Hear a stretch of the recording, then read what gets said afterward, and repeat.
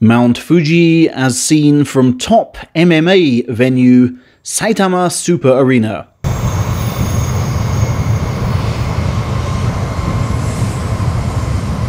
Itself just 5 minutes by taxi from Irumagawa Stable, to which I today travelled, letter in hand.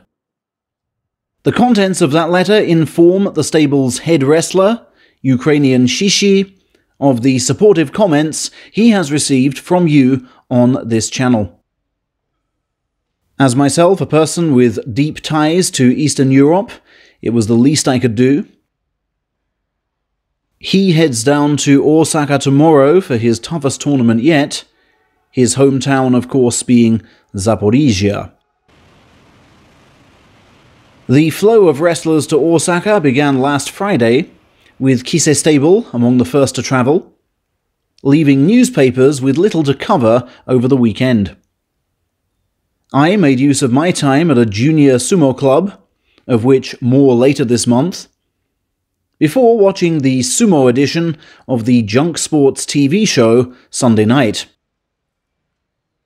7 top wrestlers appeared, with the headlines made by Hoshoryu's admission that when in Division 3 he got so fed up of Uncle Asashoryu that he blocked him on his phone. "Because he's scary," the nephew explained. "He's always really hard on me.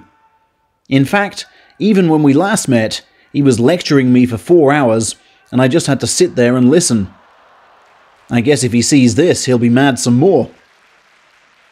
And what we viewers knew and he didn't was that Asashoryu, of course, was watching on his computer, joining by video link from Mongolia. "I indeed heard a lot of stuff there," Asa confirmed as the camera cut to him, before calling Hoshoryu quite an asshole for blocking him. When the studio laughter subsided, Asa confirmed his faith in his nephew and backed him to make further waves. And when Mitakeumi begged him for a 4-hour talk of his own, Asa laughingly shot back, "Your very problem is you talk too much." Mitakeumi's last newspaper interview was Wednesday 2nd, when he revealed that a week-long hospital stay due to COVID, while providing welcome rest from his post-promotion schedule, took 6 kilos off his weight. Muscle definition was also down, so he claimed when reacquainting himself with his spats. He is now spending more practice time than usual on the core movements, and working on his tachiai.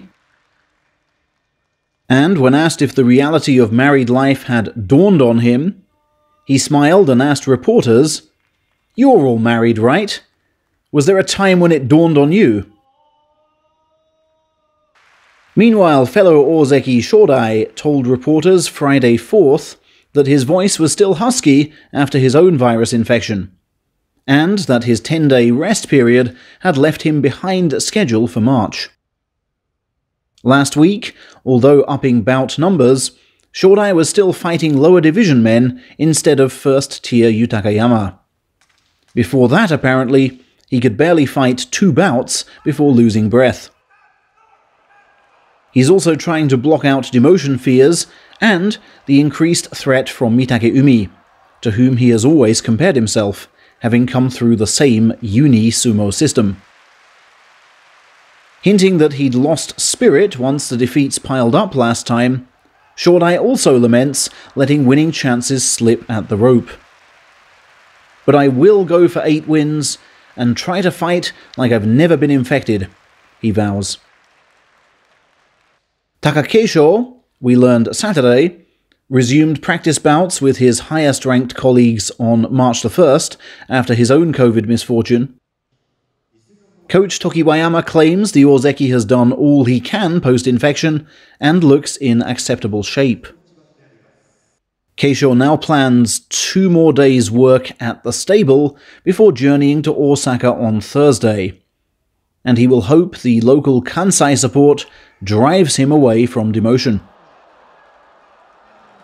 And finally, Abi, also appearing on Junk Sports, told reporters Monday 7th that while he dislikes ozeki talk, he will aim to put on sumo of that level. "I'm delighted you consider me a candidate," he said, "and that really makes me want to improve and rise to the challenge. However, there are no numerical targets right now." He did 15 minutes of fighting with Orki this morning, adding, "I was working on encroachment and generally feel my condition building up well for the tournament."